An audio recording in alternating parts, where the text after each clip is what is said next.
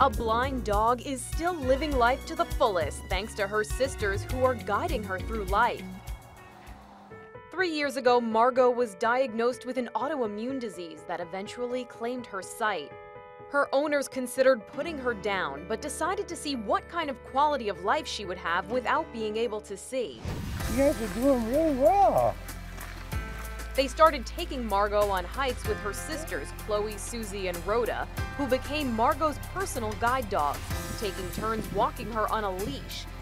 Their owners say Margaux seems to prefer when her sisters walk her, and her smile shows them she's still one happy dog. They say they're so happy they made the decision to let her live out her days and go wherever the journey may take her.